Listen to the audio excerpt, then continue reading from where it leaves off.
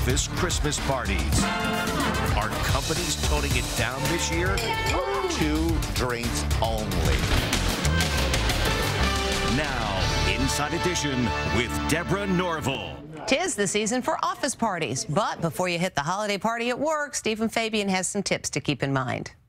Just like in the movie Office Christmas Party, some companies are going all out this year for their holiday parties with alcohol and dancing. While it's okay to let loose a little bit, you don't want to end up twerking in front of your coworkers. Consultant Stephen Viscusi says it's okay to party, but keep it professional. Is it safe to say you should wear something that you'd wear to work normally?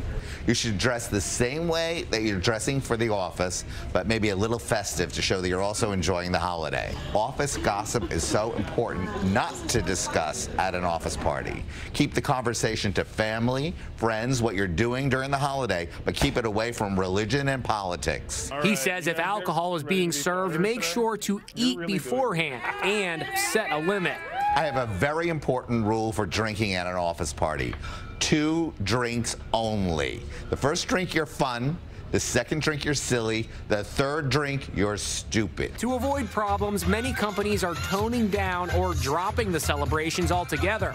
Only 65% of companies plan to have holiday parties this year, the lowest number in nearly a decade. No matter what your company is doing for the holidays, keep one thing in mind. The most important thing about the office party is to show up.